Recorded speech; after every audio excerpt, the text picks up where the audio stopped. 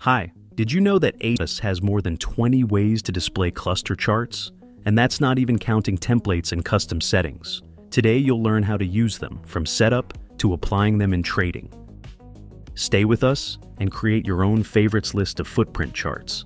In this menu, you'll find 4 display groups: basic volume modes, total trades modes, bid-ask, modes for analyzing buys and sells in clusters. Let's figure out how to read them and use them in trading. Let's start with the classic, the volume mode. There are different ways to display volumes. ATAS offers several ways to calculate these proportions. The simplest mode is the bar. Here, each candlestick lives its own life. The proportions are calculated only within it. What happened with historical data on neighboring candlesticks or earlier doesn't matter. If you need to expand the range and see volumes in contrast with historical data, you can set the visible region mode. All the candlesticks you see on the chart will be taken into account when calculating the proportions. The largest cluster value will be the brightest on the screen. And when you shift the chart into the past, the values will be recalculated and redrawn. If you need to take into account the entire history loaded on the chart, you can select the whole chart mode. The first mode is volume, or total volume. It shows the total volume of all trades at each price level within the candlestick. Do you see the gradient? The more contracts traded at a price, the brighter the sell. Bright zones indicate high interest from market participants, while dim ones show empty areas with low activity. In the settings, you can change the colors of the clusters and the background. If you want to highlight large volumes more vividly, turn on the Heatmap mode. It will highlight them like a heat map. Also, in each candlestick, the brightest level is the price with the maximum volume. This mode helps to identify volume accumulation levels. They often act as support or resistance. This makes it easier to find liquidity zones and levels where major players are positioned. Imagine a situation where the price approaches a level with high volume. It's clear that many participants have opened positions at this level and will defend it. Such a level often acts as a magnet for the price or a bounce zone. Next is delta-colored volume. This is the same volume, but with color indication. Who is dominating? Buyers are green, sellers are red. Delta is the volume of buys minus the volume of sells. Green means buyers dominate, red means sellers. Neutral balance. This mode gives you an understanding of the market sentiment at each level and helps to identify traps or confirm the strength of movements. Large volume, but sellers dominate, there could be a reversal downward. When breaking through an important level, pay attention to the color. If the breakout is upward with green clusters and high volume, that's a quick confirmation of buyer strength. If the clusters are red, a false breakout is possible. Now, the volume histogram. Here, the volumes are displayed as horizontal bars. The length of each bar is proportional to the volume at that level. This is a more visual representation compared to simple volume. In this mode, you can quickly assess the distribution of volumes, easily spot peaks, and determine the value area, the fair price zone. Prices are indicated by the clustering of high volume levels. When analyzing a sideways market, the histogram shows where the main battle is taking place. The longest bar usually indicates the point of control, the level of maximum agreement on the fair price. The volume digital histogram combines the histogram with an exact numerical value, bars plus numbers, where the color intensity depends on the volume. It's the perfect combination for analysis. You can assess what share of the total candle's volume occurred at this level. If it's 40% or higher, the level is strong. Delta color from the volume histogram. A histogram divided into buys and sells. Visually, the volumes are separated by color and show the balance of power between buyers and sellers. This mode will show you where buyers or sellers prevailed and how to identify capitulation zones. When bouncing off support, you can see long green bars. Buyers are defending the level. If the bars are red, but the price isn't falling, the selling is being absorbed by a large player.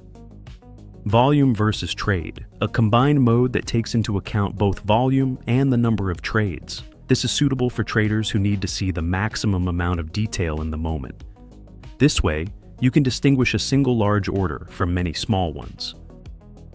This mode is ideal for spotting institutional players. Lots of small orders mean retail traders. Large volume in a few trades means institutions. You can literally assess the quality of the volume. For comfortable analysis, it's better to use lower time frames, like for scalping.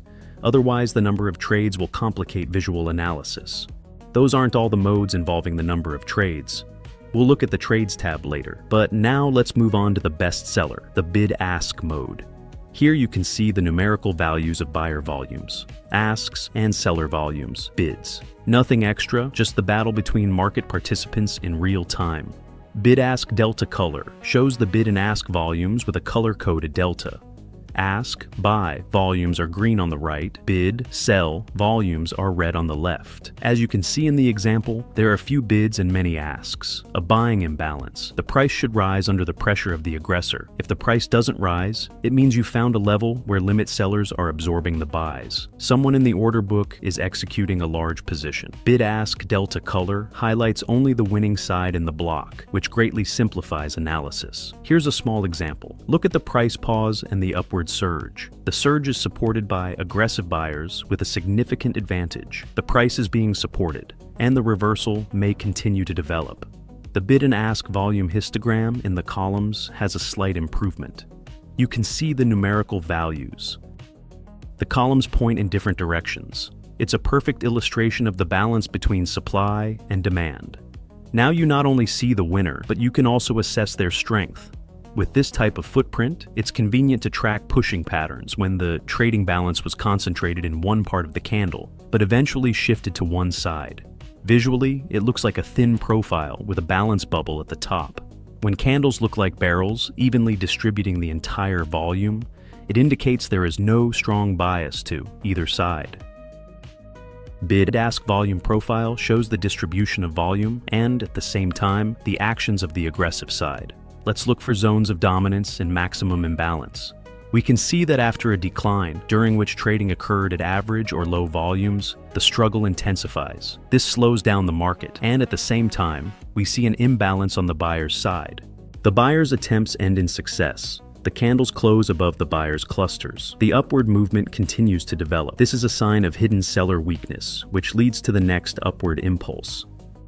Bid-ask delta profile, or order delta profile. Here, the profile is built based on delta data. By looking at the deviation from the axis, you can quickly identify zones of strong imbalance. You can see a negative imbalance at the bottom of the two candles after the decline, but the price is holding. This means absorption is taking place, and there is growth potential.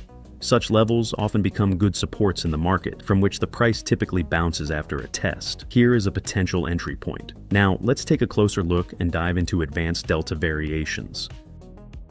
A quick reminder, delta is the net difference between aggressive ask buys and bid sells. A positive delta means buyers are dominating, a negative one means sellers are, and you can see this at every level. This mode will help you spot impulses, divergences, and confirm the strength of a move. Pay attention to the synchronization between price movement and delta, price rising along with increasing delta. This is a signal of a harmonious and confident move. Initiative traders are coming out on top. An extremely positive delta at the end of a rally signals an approaching end to the trend.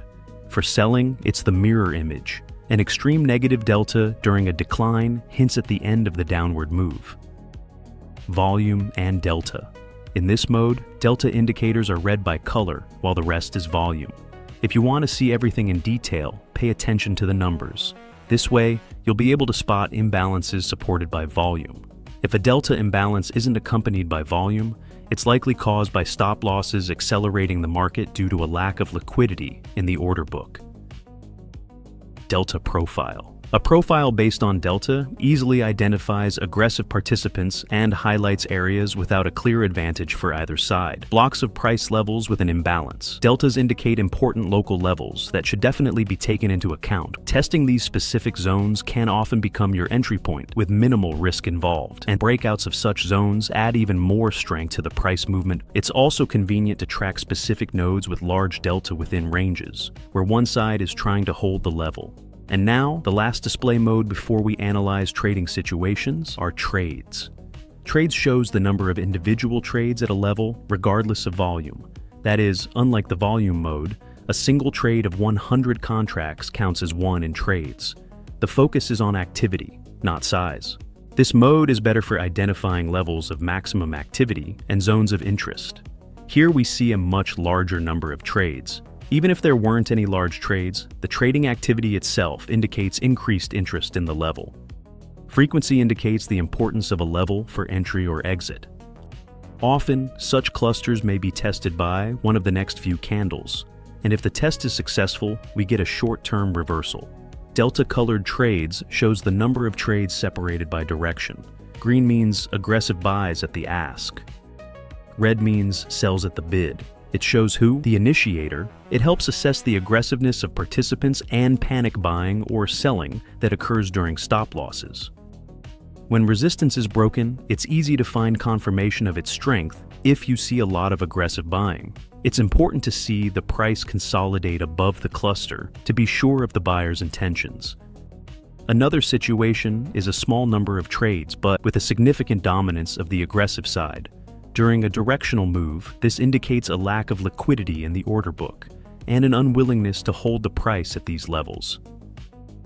The trade's histogram shows the number of trades represented in columns, which also helps quickly assess activity. Here, we can see how trading activity rises several times within a small range, and ultimately, the price reverses the trend. Such a pattern indicates active accumulation and holding of the level. The trade's digital histogram adds numbers to the visualization. Accurate counting for statistics is suitable for traders who love the world of numbers, and everyone tries to count, add, divide, find the average, and so on. Delta-colored trades, histogram. A histogram with separation of aggressive buys and sells allows you to visually assess dominance. After the drop, we see an increase in the number of trades at this price level, which is accompanied by a significant predominance of buyers, and eventually it reverses the price. It is also definitely worth paying close attention to breakouts of important levels that occur without high trading intensity, as these often end in failure for the side attempting the breakout. Let's also take a look at some typical setups and patterns that can be found by using different modes. Setup 1 is absorption, large volume, negative delta, but the price does not fall. Modes, delta-colored volume, bid-ask, delta profile. Enter long in the direction of the absorption. Setup 2 is climax, a volume spike with an extreme delta. Modes, volume versus delta, delta-colored trades. We expect a pullback. Setup 3, false breakout, a breakout with low volume or opposite delta. Modes, volume, delta-colored. Trade the return move. Common mistakes. Mistake 1, using only volume without delta. Large volume can be distribution. Solution, always check the direction. Mistake 2, overcomplicating. In other words, information overload. For example, the solution is to use only 2 to 3 modalities for a single strategy. Mistake 3, not using context, because clusters are a tactic. Solution. First determine the trend or range, and only then use clusters. We have covered 20 modes: volume, trades, bid-ask, delta. Each of them is a tool for a specific task. Success lies in choosing the right tool by defining the task for the situation. Subscribe and leave a like. Write comments about which mode interests you. Share with colleagues. And in the next videos, advanced strategies. See you next time.